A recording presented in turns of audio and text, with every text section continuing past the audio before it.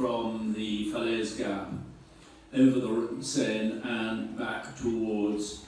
the German frontier, or in the case certainly of the Second Panzer Corps, into the Netherlands. Now the trouble was that this sudden moment, this sudden movement finally, where it looked as if the whole of the German army was in a state of collapse,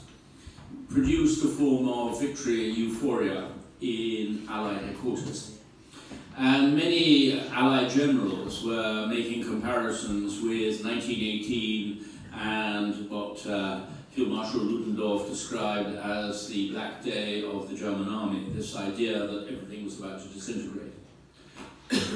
The problem was that both the British and the Americans had fundamentally misunderstood the July plot, the 20th of July attempt to blow up Hitler